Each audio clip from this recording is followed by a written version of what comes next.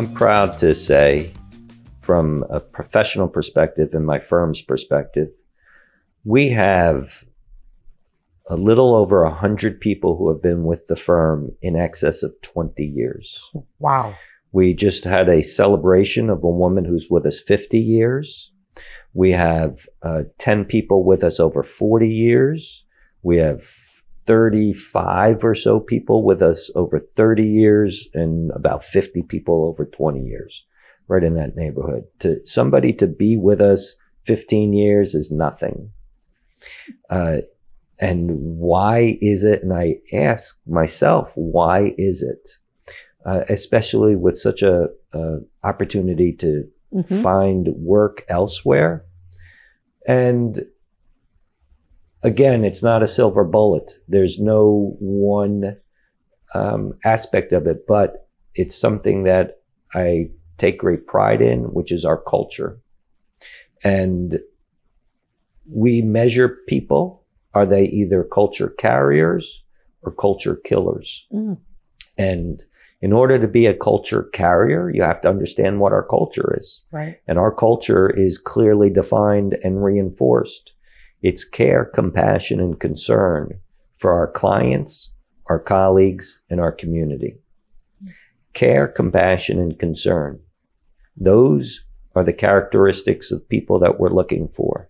But who are they giving that care, compassion, and concern for? For our clients, first and foremost, our colleagues who we work with, and our community.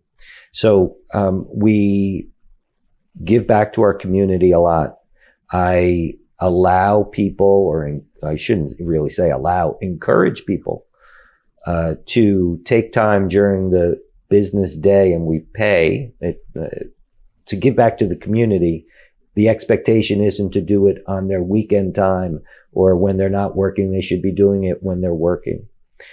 People donate their time to the various, and they can select whatever organization that they want for over a period of time, as long as it's a not-for-profit, and can't be donating my time to my brother because we're going fishing. Sure. It's got to be a real organization, because that when you give back to the community, it really heartens your soul and grounds you as to what we're really about, which is representing people from our community.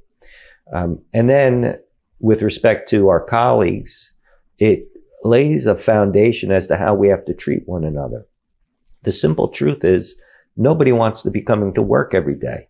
But since we all have to do it, I want to do it with people I like. Now, do I have to agree with them on a political standpoint? No. Do I have to agree with them on a personal level on what they enjoy versus what I enjoy? Definitely not. But what I do have to ensure is that they treat me and everybody around me with the appropriate dignity and respect everybody deserves. So I do not tolerate anybody who is acting inappropriately, and everybody knows it, and everybody rises above it. And it's just not my responsibility. It's everybody's responsibility to enforce our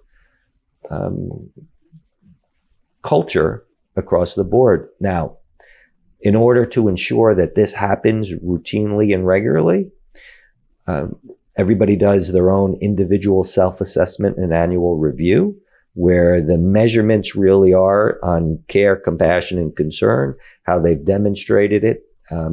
Their supervisor evaluates on that. Are they culture carriers, culture killers? I personally send out a review. It's an anonymous review to everybody about myself.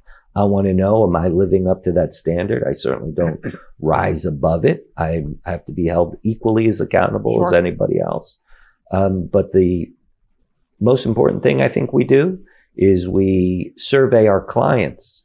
For every touch point a client has in my office, we specifically ask them by name, are you being treated with care, compassion, and concern?